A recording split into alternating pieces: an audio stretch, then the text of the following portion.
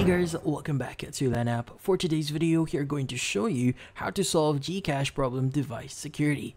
So if you're interested, let's start the tutorial.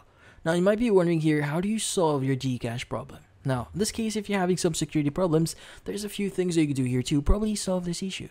So one of them is to clear your cache first.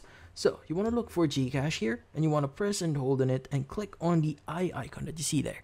Now in here, you want to click on the clear data at the bottom right, and you want to go and click on clear cache and click on OK to confirm. Now once you've done that, the next thing that you want to do is you want to access a few things here.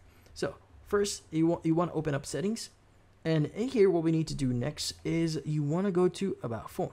Now in the about phone section here, you want to look for your OS version or your Android version here. In this case, you want to go ahead and just tap your OS version until you see you are now a developer. Now, once you've done that, what we need to do is we need to scroll down a bit here, and you want to go ahead and basically access the option or setting here that says additional settings, or in this case, this is the additional settings. Let's go and click on it. Now, what we need to do is we need to scroll down a bit here, and you want to look for the option that says developer options. Now, under developer options, you want to make sure that you turn this off. So go ahead and click on the slider next to developer options to turn it off, and that should solve your problem here on your GCash security. But in this case, that's about it. So hopefully this video was able to help you. Like and subscribe to LAN app. Thank you for watching.